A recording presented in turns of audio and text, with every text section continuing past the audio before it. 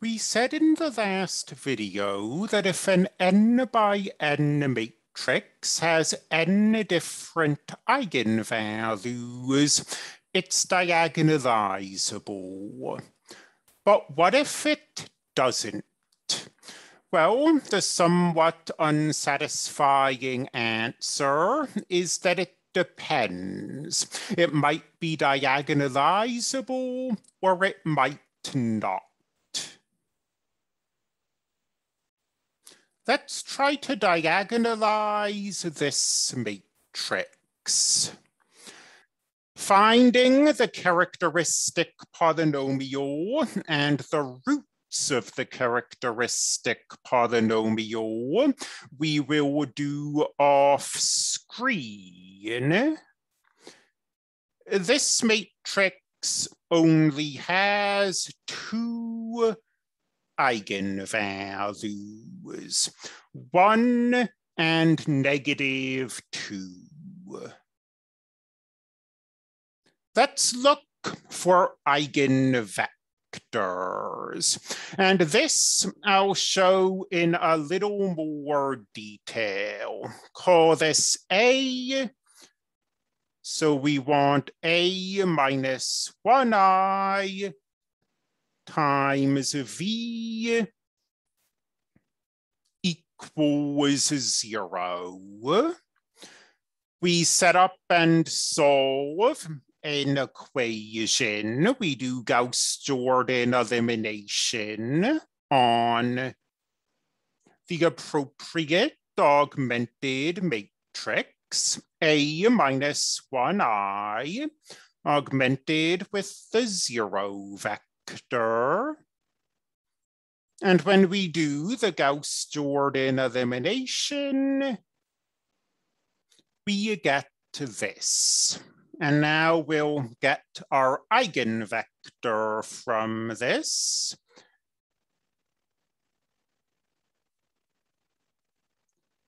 V1 equals V3.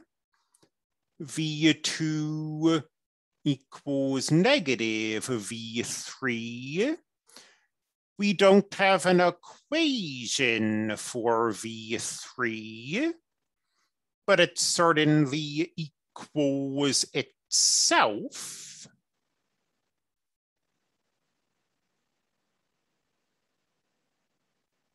So V equals V3 times this. Any value of V3 other than 0 will give us an eigenvector. We will let V3 be 1, I think, to make this our eigenvector. And now we're done with this eigenvalue, because if we let V3 be some other number, like if we let V3 be 1/2, we would get a second eigenvector, but the second eigenvector we got would be a linear multiple of this. It wouldn't be linearly independent. And we need 3 linearly independent eigenvectors. So let's move on to the second eigenvalue, which was -2. And look at A plus 2i times v equals 0. We solve this once again using Gauss-Jordan elimination on the augmented matrix A plus 2i augmented with 0. And the Gauss-Jordan elimination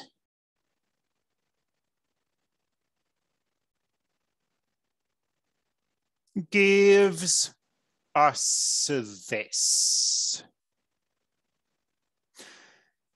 So once again, let's turn this into a solution.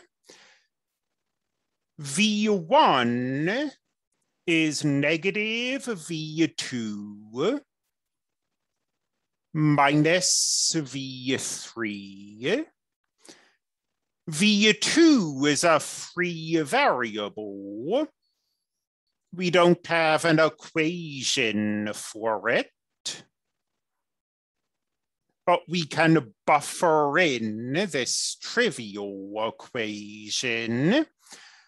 V3 is a free variable. We don't have an equation, but we can buffer in this trivial equation.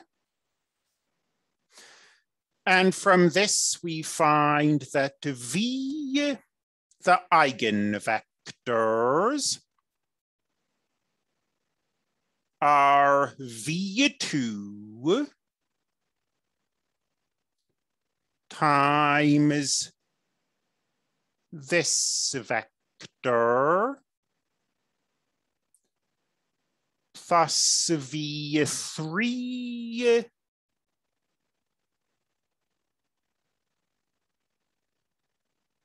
times this vector. And aside from letting V2 and V3 both be 0, any values of V2 and V3 give you eigenvectors. So in particular, if we let V3 be 0, V2 be 1, this is an eigenvector. And if we let V2 be 0, V3 be 1, this is an eigenvector. And these eigenvectors are linearly independent. We talked about this when we talked about null spaces. These vectors are a basis of the null space of A plus 2I. And as basis vectors, they must be linearly independent. So even though we only had 2 eigenvalues,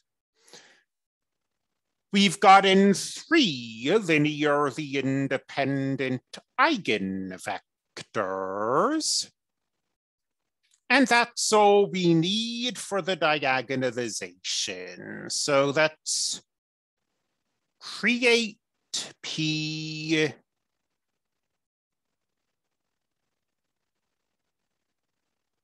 and let's create D. We'll let this eigenvector be the first column of P.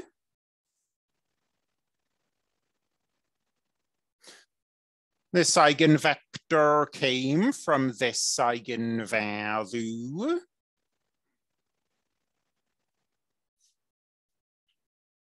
Now this eigenvector will be the second column of P.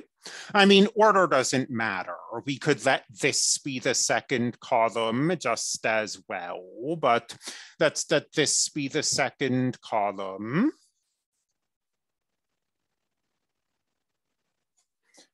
And this eigenvector comes from -2. So here's our second column of D.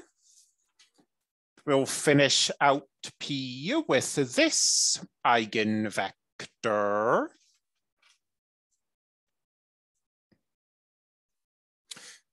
And this eigenvector also came from -2. So when we finish out D, -2 is showing up twice on the diagonal. And here's our diagonalization, or at least here's P and D. We normally don't bother writing down P inverse.